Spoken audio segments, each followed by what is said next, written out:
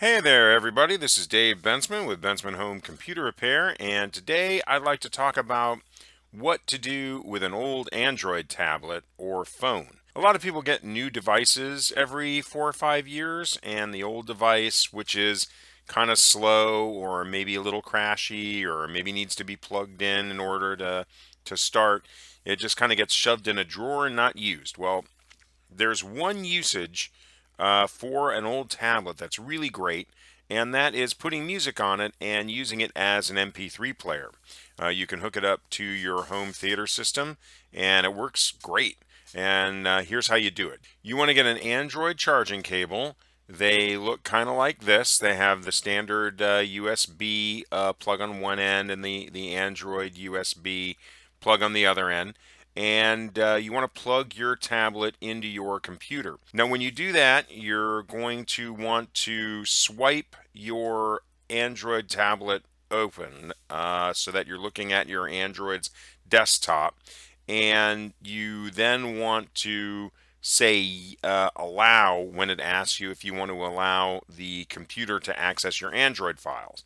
And when you do those two things, then you can go to this PC on your computer, and you can go to Galaxy Tab A, or whatever the name of your tablet or your phone is. And you should see two things here. You should see something that says card and something that says tablet.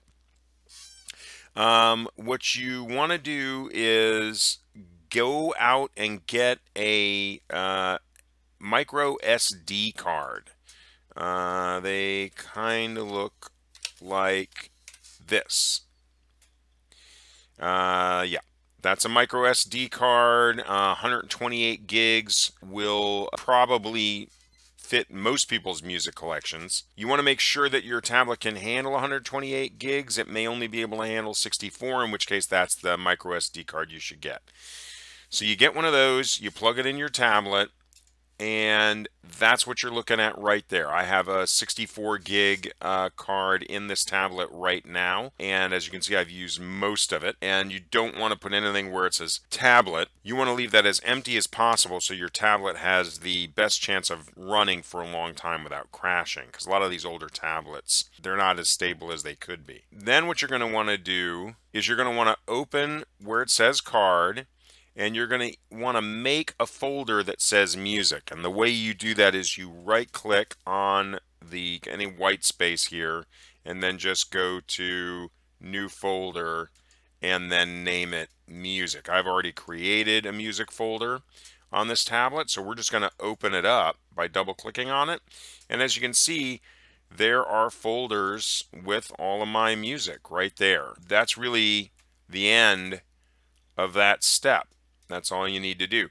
So after you do that, and you can go directly to if you're using iTunes on your computer, that's where they are. And usually for most people, if you have a lot of music, that's probably what you're running. So what you're going to do for the next step is you're going to double click on your personal folder, which should be on your desktop. If it's not on your desktop, you right click on the desktop, go to personalize, click on themes, click on desktop icon settings, and put a check in where it says user files. That really should always be on your desktop, so you don't have to go hunting for it. And then once it's on there, then you double click on it, and then you'll see your music folder right here in your personal files. And then most people, they're probably, if they got music, like I said, they're using iTunes. So you open that, you double click on iTunes Media, you double click on music, and on this computer, all I really have is one album. So I'm going to double click on that, and it is the Kinks, Lola versus Power Man, and the Money Go Round. So what I'm going to do here is I'm going to find my Kinks folder. G-H-I-J, oh yes, iTunes does organize things by strict alphabetical order, so it's the Kinks. So there they are right there. And then I'm going to see if I already have this in there, and it looks like I do not. And so I'm going to drag left. You put your cursor over the folder or group of folders. You hold down your left mouse button and drag it over to the Android folder, and it's going to move pretty fast because it's just an MP3. It's not very large, and there it is. Now it's on my Android. And when you're done with that, you can close those, and then you can disconnect the Android, and then you can plug it into your home theater. And I will show you how to do that. What you're going to need to plug this thing into most home theater systems is an RCA to 1/8 inch stereo jack. And it looks like this. On one end, it's got these RCA cables right there, which are these plugs with like the guards around them. And on the other end is like, it looks like a standard headphone jack. They're fairly inexpensive, and they come in various lengths. You just want to get one. I recommend generally 4 feet should be enough, unless you got a weird setup and you might need 8 feet. And they're $7 a throw from Amazon, but you could get them anywhere, Monoprice, wherever. So you want to have that, and then you want to go plug the RCA jacks into the back of your stereo. And what you do is you find an input on the back of your stereo. So let's say this is your amplifier. Most amplifiers have a somewhat similar setup. So you're going to find inputs. These are your audio inputs right here. And you're going to see there's cable satellite. There's a streaming box like a Roku or something. And it really doesn't matter which one of these you plug it into. Most people aren't using CD players anymore, so I'd probably plug it into the CD player thing just because it's easy to remember. Most modern amps, you can in fact reprogram all these, but just to keep it simple, if you're not using your CD, plug it in there. Whatever one you're not using, really, you would plug it into. And you would plug in the other end into the headphone jack of the tablet. And then really it's just a matter of downloading a MP3 player and hitting play, and then just selecting the right source on your amp, and you're listening to music. I like to use Musicalette. It is pretty good, I guess. It does the job perfectly, in a perfectly adequate manner. There's probably 1,000 different MP3 players that you can download from the Google Play Store. And this is a great thing to do if you like music and you want to hear the same MP3s that you listen to on your computer. If you want to hear them on your home theater system, this is a great way to find a new use for old technology. So you're not just taking an old tablet or an old phone and just chucking it in the trash.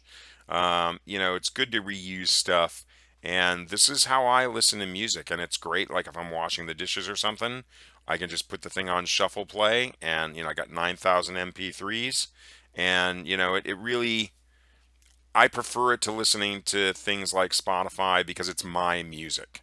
It's exactly what I want to hear, and I have enough MP3s. I've got like 9,000 of them, so I'm never really hearing the same song twice that much, and I really recommend doing this. It's pretty cheap too. It's like $7 for the cable, $20 for the card. You got an old tablet lying around or an old phone, and there you go. You can even carry this tablet around with you, or carry this phone around with you, and plug it into speaker. Most Bluetooth speakers have stereo jack to stereo jack inputs.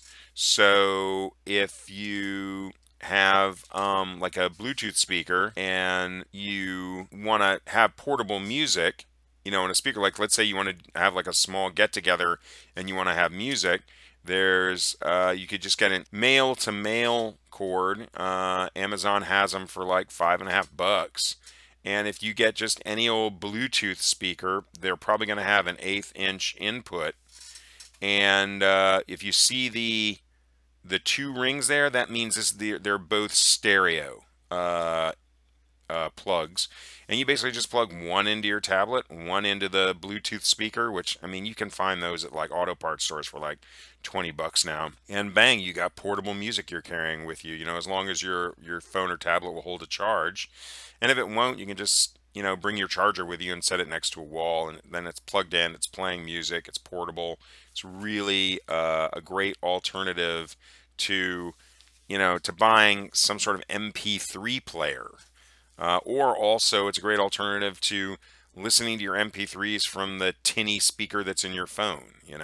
You got some fairly decent audio quality options for not a lot of money that you can get. I, for one, have an old UE Roll 2 Bluetooth speaker, which sounds great. And then I was in a Riley Auto Parts store, and for 16 bucks, I bought one of these.